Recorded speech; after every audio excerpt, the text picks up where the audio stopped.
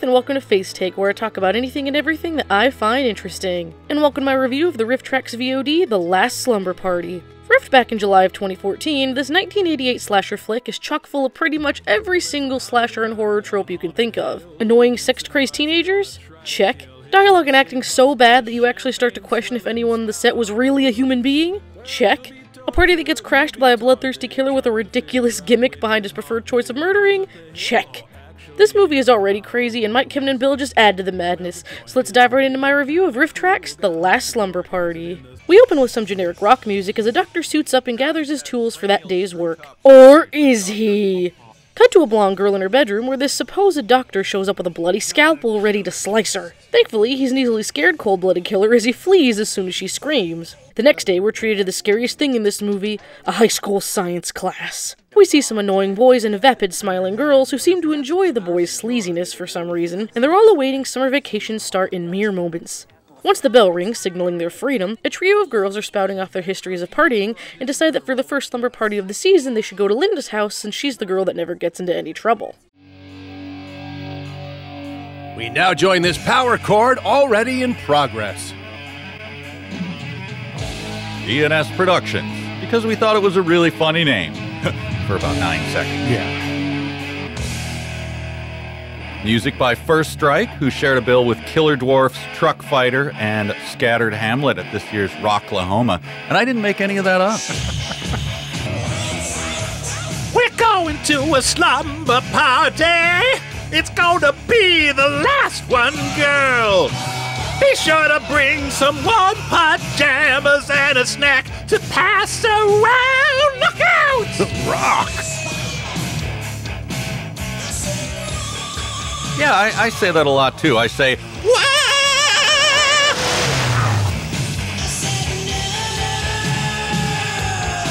I bet they're going to that slumber party. Oh well, it's not like it's going to be the last slumber party.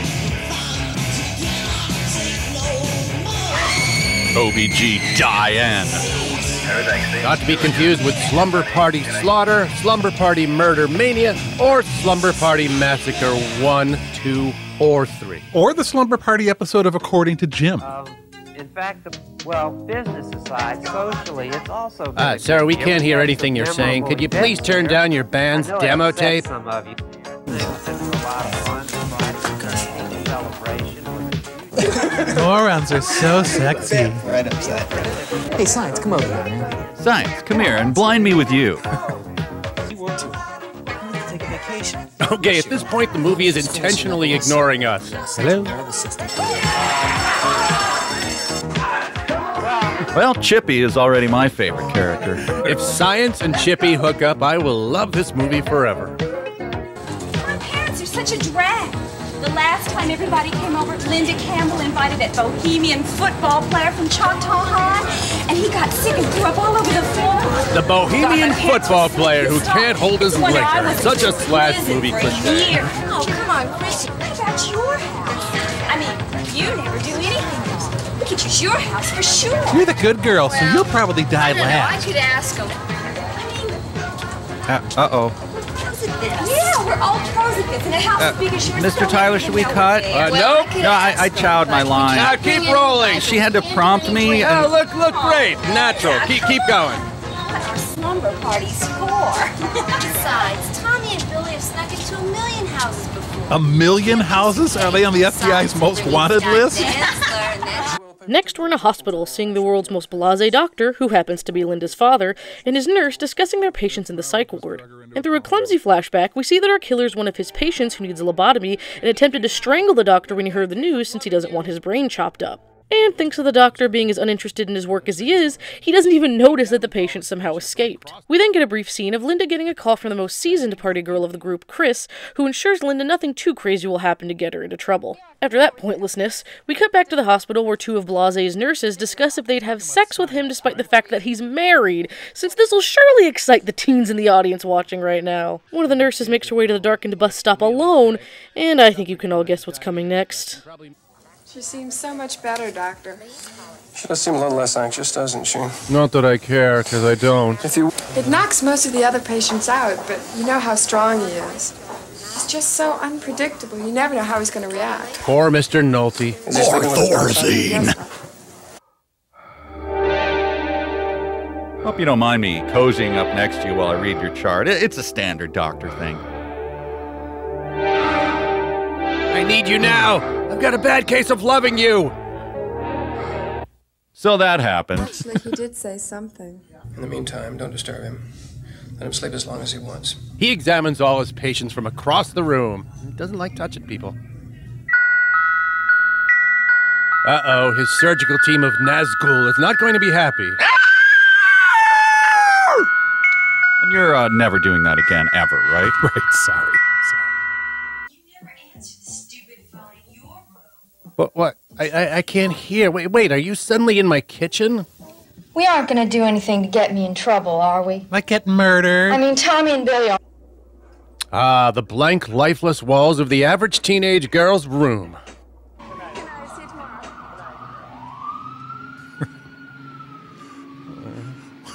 One scene limps to a close just as the next struggles weakly to start. Who can keep up?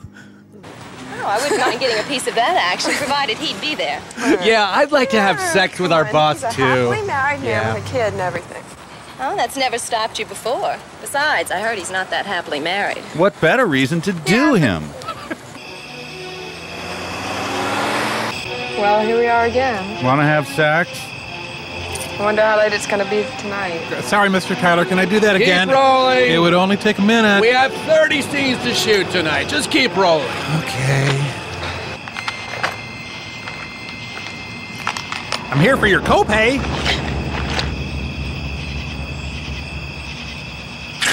My forehead mole. Oh, I love that mole. What's that damn bus getting here anyway? Oops, tough break. Well, on the bright side, now he doesn't have to ride a city bus. Later that night at Linda's, the girls are in some oversized t-shirts and short shorts that I guess count as pajamas in somebody's book, when her dad, the most uninterested person in existence, makes them turn their music down. A news bulletin pops up on the TV telling them that bodies have been found at the bus stop, but the killer's still on the loose. Chris tries to call Tommy and Billy, two of the gross boys from their class, over, but it turns out they're already there to scare the girls, tell them they're gonna go grab some underage alcohol, and that they'll be back later with Scott, a boy that apparently Linda's obsessed with, despite never really talking to him from what I could gather. The idiots head to a gas station to pick up some beers, all while discussing how easy it'll be for Scott to get Linda in only the most tasteful and respectful of ways. They then bully the smart kid from school, who they simply call Science, by basically sexually harassing him. It's weird. Even weirder is the fact that Linda's dad's at said gas station despite going to bed mere minutes ago and telling the boys he's actually headed to work now despite just getting home from work. So when girls are alone, they dance like Peanuts cartoons? I'll never understand women. Well, no wonder you didn't hear me come in. With all this racket, I don't think you'd know it if the house was burning down. Well, flubbed another line, who cares? Linda, dear, don't you think... Besides, I'm sure your mother's about ready to go to bed. There he goes, the most commanding, charismatic man ever to enter a room. Hillcrest police have reported the discovery of 2 brutally murdered persons behind a bus stop near Oak Ridge Memorial Hospital. Even more shocking, this is an actual TV. And an orderly. Do you know anything about this, Dr. Sickler? Law and Order, Teen Interrogation Units. Well, let's go rustle up some menfolk. Quick question, what dimension does this movie inhabit? Oh, and after we call them... Tommy, you think you could quit lifting weights for 1 minute and answer the phone? Maybe he just went to bed or something. That'll be the day. The day he went to bed? Chris! Tracy, what? There's somebody outside. So I immediately left Chris for dead. Meanwhile, we're gonna go grab some brews, and then maybe we'll come back. Yeah, Linda, and we're gonna bring Scott back with us. Scott! The mere mention of him is hilarious. In a little more gentlemanly manner next time. Yeah, grow up, dorks. Screw you. We'll have to come up with something even better next time. Are they teenagers or 11? Keep your motors. Hey, let's stock up on some more brew before this joint closes, huh? None of these teens are from the same town or century. I tell you, Scott, Linda's gonna be a piece of cake for you tonight. What? No, really, she's just waiting for the right guy to come along. And I know you're that guy. I mean, come on, you're Scott. Hey, check it out. There's Science. Hey, Scientopoulos. What you doing, Romeo? Yeah, his full name actually is Science Romeo Scientopoulos. They're not teasing. Hey, Science, you old sex machine. I know what instrument you're going to be cleaning tonight. A sousaphone, yeah! Buddy. Well, good evening, gentlemen. Never too soon to start the old summer vacation, I suppose. Also, I went to bed 2 scenes ago. I have to go to the hospital to see a patient. Miss Sickler left me instructions in no uncertain terms to pick her up some orange juice on the way home. So I'm here getting it on my way to work. Can I get you boys anything?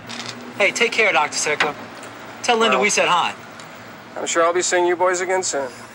Director gave one note for this scene: nobody act like a human. Back at the party, the girls head upstairs to call the boys, having gotten some liquor into their systems, all while their figures lurking outside. Tommy, wearing a cheap mask, climbs in the window, nearly getting his ankle sliced off by the real bad guy. After going downstairs to rag on Linda for not getting any yet, Chris and Tommy head up to Linda's bedroom to get it on themselves. And despite that being clear, Linda doesn't stop them, even though A, she doesn't want her mom to know the boys are here, and B, it's her bed that they're gonna go do unspeakable things on. Ugh. Anyway, Chris jumps in the shower while Tommy takes off his shirt in anticipation. Too bad for him, but great for us, the murderer has slipped in the house and slits his throat. Then we get a long look at Chris from the other side of the shower curtain, and it's more tedious than anything so far. She comes out looking for Tommy but can't find his blood-soaked body and just assumes he left her cold. When are you going to realize that it's no fun if you don't live dangerously? Vote Ron Paul! I was getting tired of booze anyway. Let's get high. She studied at the after-school special school of acting. I'm almost getting bored and... Oh, thank God they left. My calves are cramping like hell.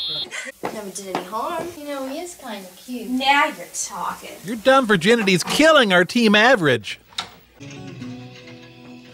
A cheap mask! Or the actual monster. With this movie, it's impossible to know. Look at that. The effortless grace he's developed after sneaking into a million houses. So what's wrong with Billy and Scott? Past their bedtime and Mommy and Daddy won't let them come out and play? Not cool like me, sitting on my friend's mom's couch. Cut it out, babe. Hey, Linda, why don't you call Scott? I don't want to.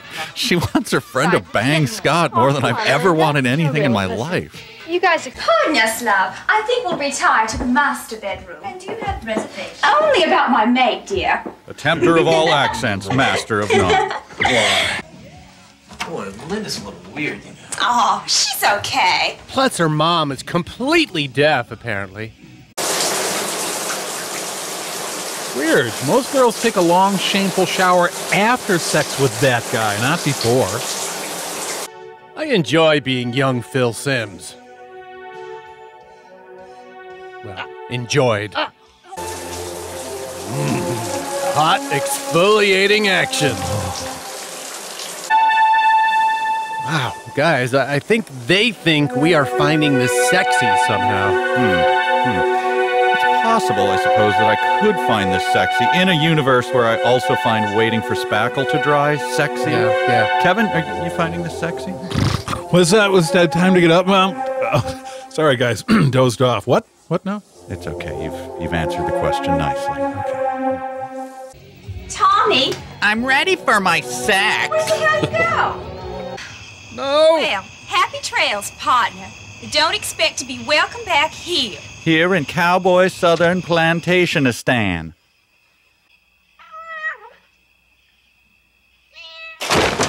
Oh, Mittens, you've killed again. Tracy decides to go upstairs, only to find that Billy snuck into the house too. They both totally miss the bloody body in the closet and get ready to soil Linda's bed themselves until Tracy also decides to put things off heading into the bathroom.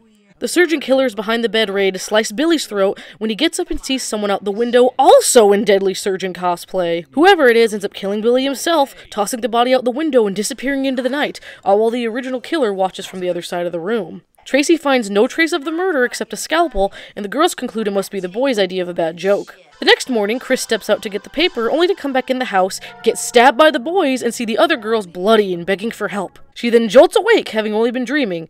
But only for like the past 2 minutes though, the boys are still totally dead. Do you think he might have stumbled out to his car? Well, he didn't come through here. Maybe he went to a more fun party, like, say, the Communist Party in Stalin's Russia. You get points for trying hard. Richard! What happened to Richard? Damn it, we'll never know now. Richard!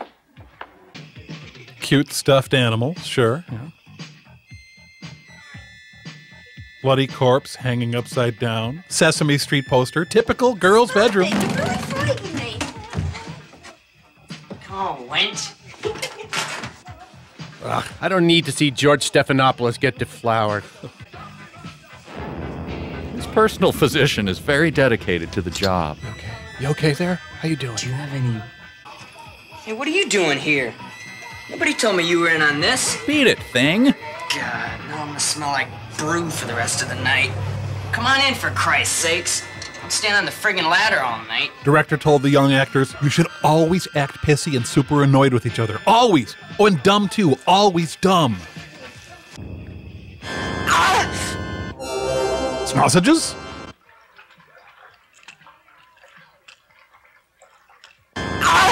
Glitch in the Matrix? Nah, booze in the editor. Okay. Hopeless.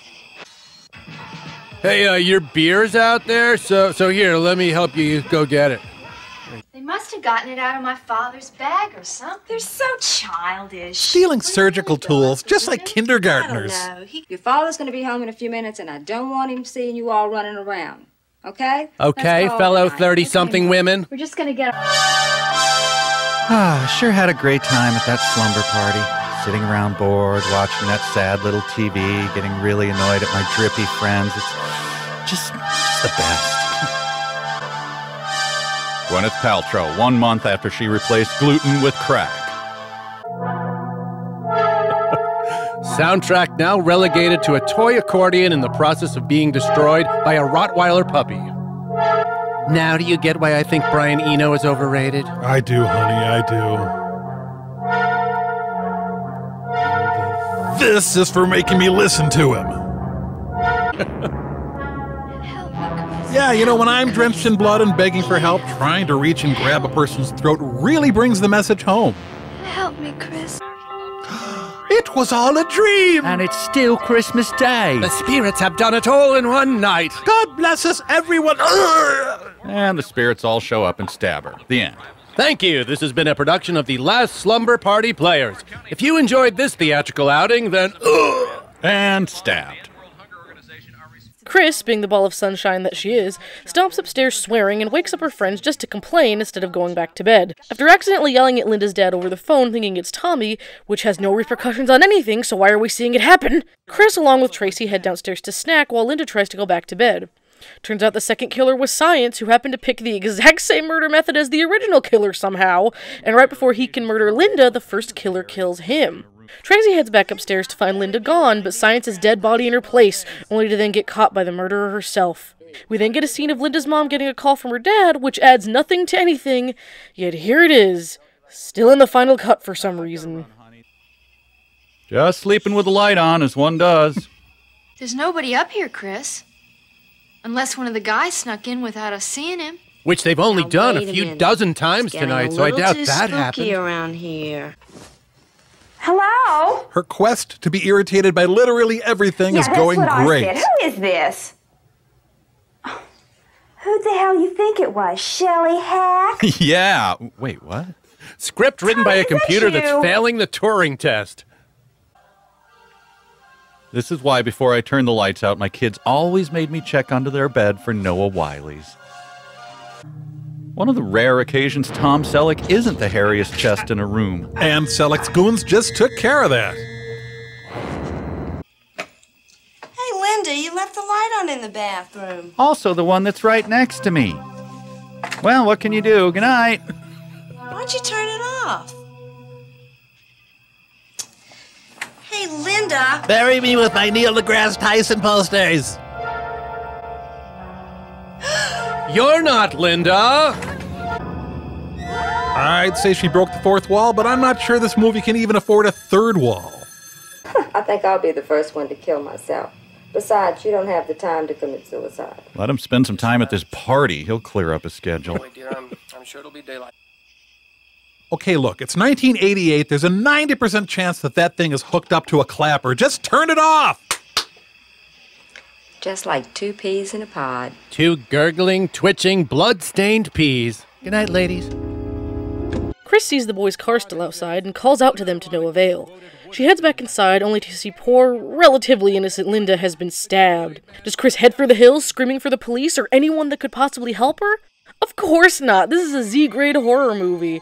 She silently and quietly starts walking through the house looking for who knows what. The killer? More victims? I'm not really sure. She goes into the parents' room to find Linda's mom has gotten it too, and she rushes to the kitchen for a knife of her own, while Linda, not only still alive, but conscious regardless of her copious amounts of blood loss, begs her to get help. Chris continues to quietly walk through the house when a hand touches her shoulder. She immediately goes for the kill, and it works! Too bad it was Scott and not the bad guy. She runs from the killer to grab another knife, can't figure out how to unlock a door from the inside because she's just that dumb, and continues her silent walking. It's strange being so near this car without the owner trying to expose himself to me. Go home. The party sucked so much that summer's been canceled. Let me in. Linda, you scared the hell out of me. What's the matter? The Kool-Aid man R. Kelly'd me.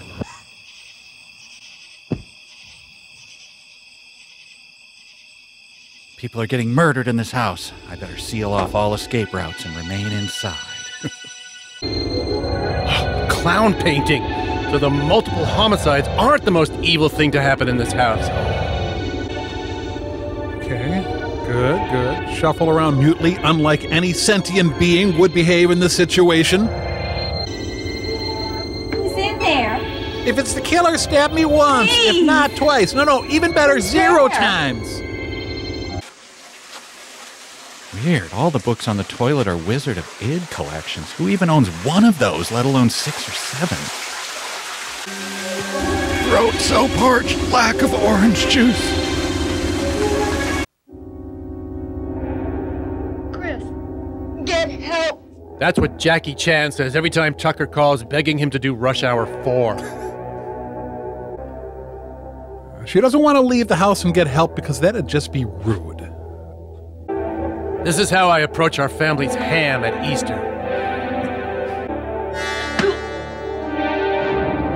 Yeah. See, this is why I need to start doing more ab crunches so that my midsection isn't so easily penetrated by knives. But my vaguely resembling Steve Jobs. Ugh. Her reaction to seeing a knife-wielding lunatic is identical to when she looked through the pudding section at the supermarket. Well, her last knife-holding walkthrough was a non-stop thrill ride, so I'm looking forward to take 2. Got the popcorn out. Senior skip day was when they were teaching the section on how doors work. Hard. Don't get it. The camera's not on me, right? I mean, the shot's over. Oh, still on me? Oh, crap, okay. Okay, but now it's off, right?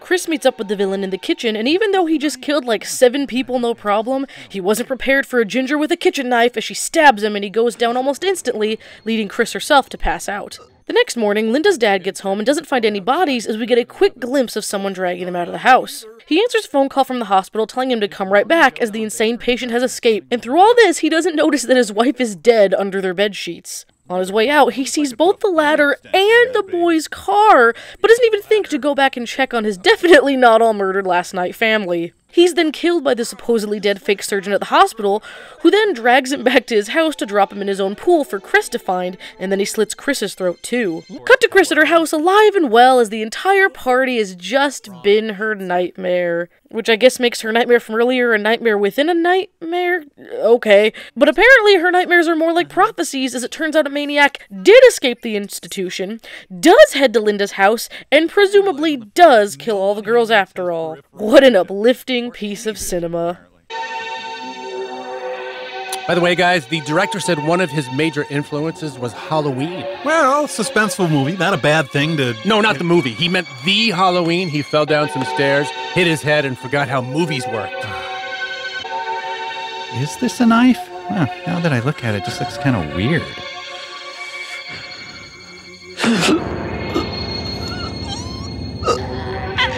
Come on, what did I do? She's part fainting goat. Boy, after a hard night's work, it's sure great to have an alive family to come home to. Hey, honey, boy, what a night. I am just dead. Guy's only slightly more talented at walking than Rod from Birdemic. This is Nurse Taylor on the 6th floor. Actually, I'm on an elevator, so now I'm on the 5th floor. I'm afraid we've got 4th. Okay, What's we're that? stopping. I don't care which floor you're on. Don't do anything until I get there.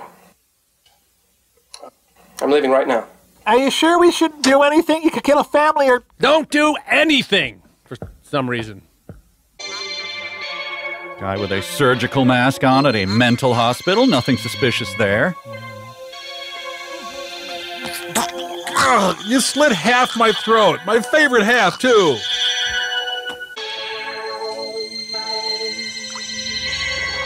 Still, much cleaner than most public pools. Here, let me just do... I got a little idea here. There. What do you think? What do you think? Oh, I guess I'm really out of it. God, Trace, I had this terrible nightmare. And there's not a chance in hell it'll turn out not to be a nightmare after all. Just wanted to get ahead of that. This is Nurse Taylor at the hospital. Uh-huh. A very dangerous patient that your father has been treating just escaped from here. Uh-huh. Your father and the police believe he may be headed there. Go lock all the doors. Your father is on the way. Sounds good. His plan relies on the fact that no one he meets has peripheral vision. Or any vision, apparently. And with that, the movie starts over. Then ends up being the dream of an autistic kid looking into a snow globe.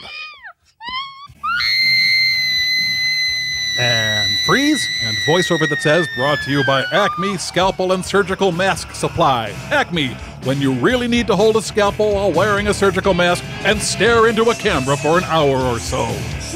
This is a classically over-the-top, terrible slasher flick that's absolutely perfect for this spooky time of the year. The riffs are fantastic, as this movie gives the guys an abundance of great material to work with so many beautifully cliché and utterly stupid moments. If you're looking for a goofily, bloody movie for this year's Halloween party, The Last Slumber Party should definitely be it. As always, thank you all so much for watching, and special thanks to all of my terrifyingly great Patreon supporters, including Jackie Ball, Kevin Nata, and Victor Cordova. I'm gonna try to get one more good Halloween review in before the end of the month, probably with MST3K's Hobgoblins episode, as long as my voice holds out with this nice little head cold I'm getting. Hobgoblins is an episode I've wanted to cover for a while, much like Werewolf, so it'll be fun to tackle that one. Thanks again, and I'll see you guys later.